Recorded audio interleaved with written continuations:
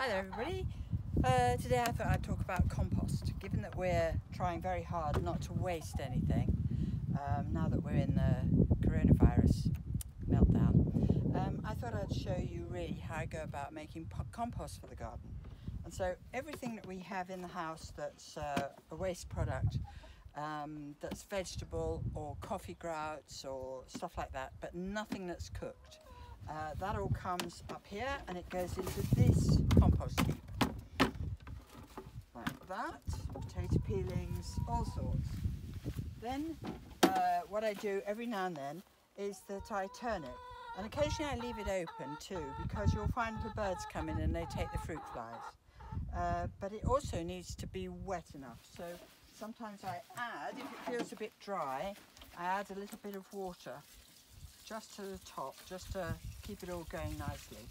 So that's that bit. Then when it's done, after several months, what you get is this stuff. Some of it's broken down really nicely, some of it's less broken down, but it's ready to use. And what's great about it is that it's full of little worms and it's highly, highly, highly nutritious. So, oh, there we got one. Okay. So really, really nutritious for the soil, and I can use that as a mulch on the garden. And I've got hardly any left actually, because I've already put it all onto the garden. Now the other things that you can put onto the compost heap are paper, tea bags, cardboard, egg boxes, stuff like this. That's cardboard that actually very sweetly says biodegradable, compostable. So stuff like that can all go on. Egg boxes, Amazon boxes. Amazon very kindly no longer use plastic here, so that's very good. You really don't want plastic in there. Shut up, hen. So that's that. So you make sure you keep it nicely damp and so on. And then after, that'll probably take, if you don't do anything to it, it will probably take about 6 months before that's ready to go on the garden. But a way of increasing or decreasing the amount of time it takes is to do a bit of a workout.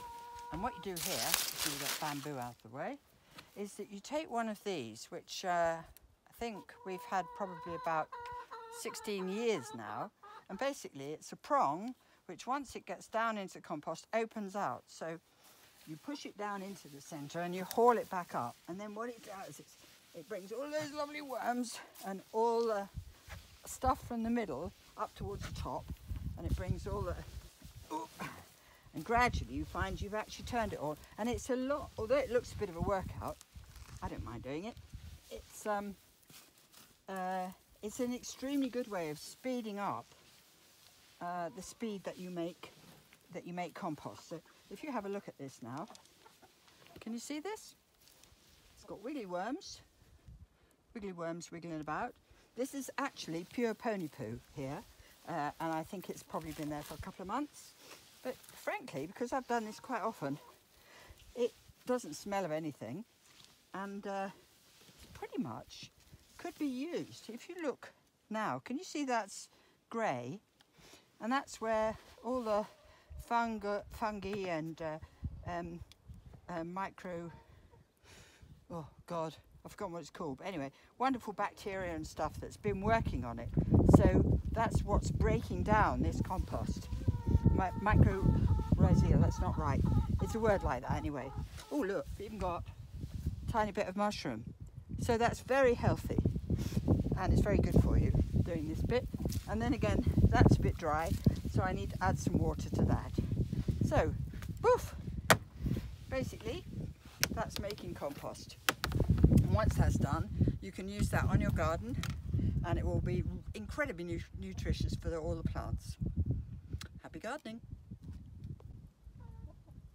I don't know if you can see that, but just above these compost bins, in the distance there, flying, I can't get closer to it I'm afraid, is a short-toed snake eagle who's busy trying to hunt.